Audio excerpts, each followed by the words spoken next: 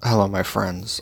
Just as all of us are waking up today, and you can see what the news is blasting all over everything because it's not really news; it's just opinion pieces. What they used to call news used to factually just give most of the information. Now, what they call news is a panel of people giving their opinions on information, and this panel of people always are those who believe themselves to be right about absolutely everything. Their pride is sky high. You cannot even get truth out of them because they're incapable of giving any of it, even about factual things such as a pen being red or blue. If they truly thought the pen was red, they would lie about the color of it. The way that the media does things and reports on things is it reports on what it wants to report on. It doesn't report on things that are not fitting the memo that is going to get them ratings. So, for instance, this shooting that just happened last night outside of Dayton, Ohio, apparently 9 dead, 16 wounded, another mass shooting. Hardly see anything about it anywhere. Why is that? Why would we not care about another shooting of 9 people and a bunch of people wounded? Because this isn't the narrative that's over the political world, which is about hatred and racism and all of these things about the border and all that. This doesn't fit their narrative to boost their ratings. So this is going to be put back in the back burner. Nobody cares about these 9 people. They're just a second thought. They'll get a passing glance over, or they'll be brought up in conversation whenever people are talking about gun control, as saying, well, this is another example of why we should do it. But nobody will report or care about this story. This story, obviously, that everybody is focusing on within the media is the one that is the El Paso shooting, because obviously it talks, people are saying it's a hate crime. Another young white male that gets his AK-47 and goes out and kills a bunch of Hispanics. Another hate crime. So they're going to be pounced all over this within the media. But all of this, you just have to understand, as far as what we see scripturally happening, it's all going to get far worse than what you see now, and it's going to continue to be the uptick until the Lord comes down, and then it all blows up. And the reason for this is people want to blame, guns, or blame video games, or blame people for being racist and all of these things. The truth of the matter is, or those who report on these things, the media, which is the image of the beast. You can look at what John saw as the image that is a mirror image of the political world that leads people astray. It is a form of the image of the beast. The media comes down upon whom they want to come down on, and they lift up whom they want to lift up.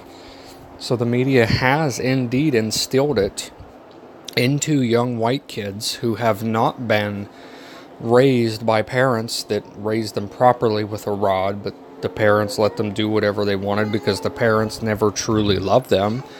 This has been instilled into this generation of young white kids, especially, that they are hated by everybody.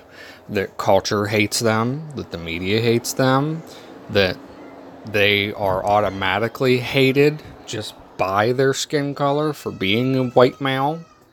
They're already hated, and so they go off of that. That's what feeds the rage that you see within these people that do these kind of shootings that fit the so-called prototypical standard of what a mass shooter looks like. And it's not anything to do with anything else other than the culture, which is grown and raised in part by the image of the beast, spread with lawlessness because they do not have fear in the Lord, spread with parenting that never instilled that fear because the parents never had the fear of the Lord, and the parents spoke a lot of things with their mouths but never had belief in their heart. All of this comes down upon this group of people who have no foundation, no rock, So they turn to violence. They turn to the only thing that they know. And it causes them, from their own heart, to go out and commit murder. And then they pick up the gun and then go out and physically do it. Because remember, murder doesn't come from somebody picking up a gun and pulling a trigger. Murder comes from the heart.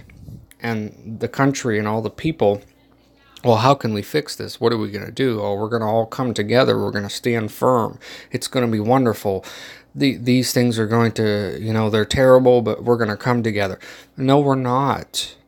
Because murder has already happened in the heart. The blood is already on the hands of all of those people who lead the whole world astray. And for these ones that pick up the gun and go and do it, all they're simply doing is acting upon the flesh, because they have no fear of the Lord to prevent them from doing the things of the flesh. But the murder has already happened.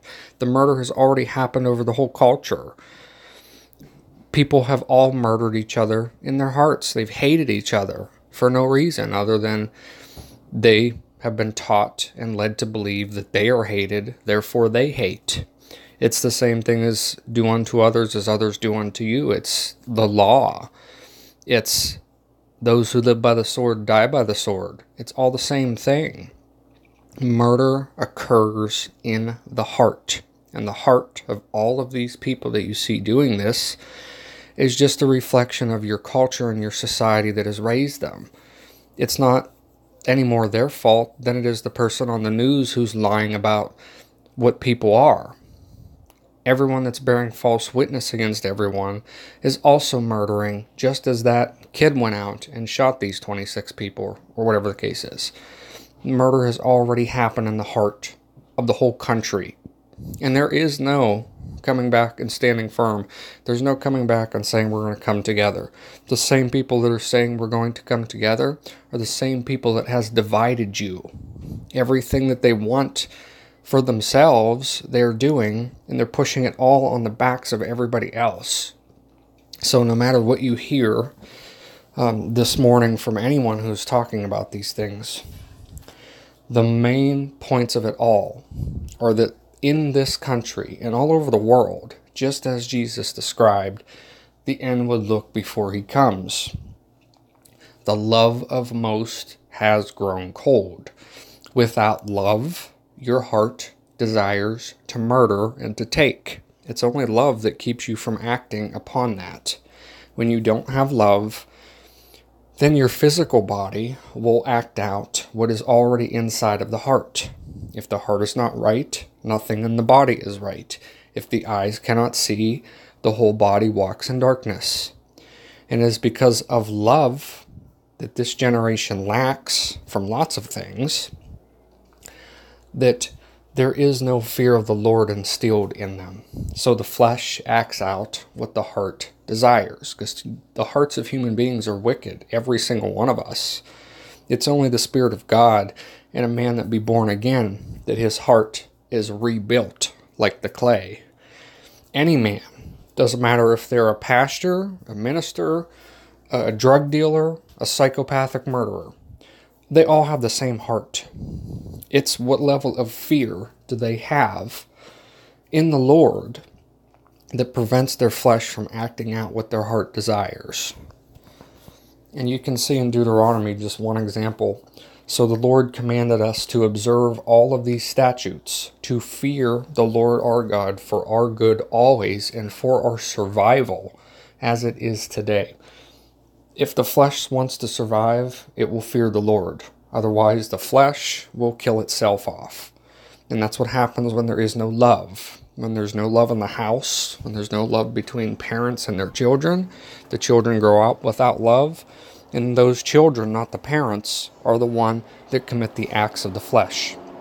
That's why in one generation, it takes one generation to go from building skyscrapers to destroying them all. It takes one generation. It's always the next generation that plants and picks the crop that the generation before them planted.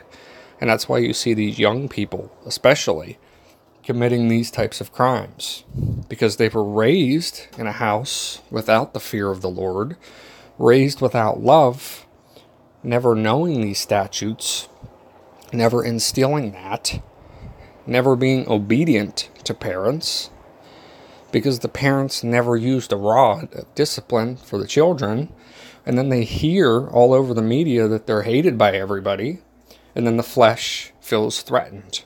So the flesh then goes out and commits the act. It's as simple as that. This nation will not come together. This nation God is not with this nation. God is with people in this nation that are in the wilderness, people like you and I. But God is not with this nation. God is tearing this nation apart. There is no peace in this nation. Do not let anybody tell you that there is peace.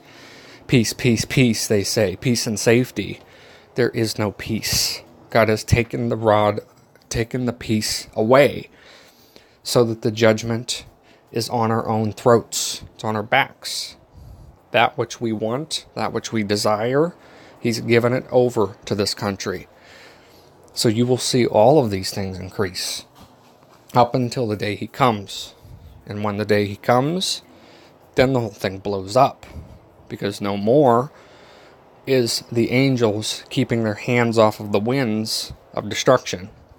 Because those who are in the wilderness right now in the world, people like you and I, we're gone.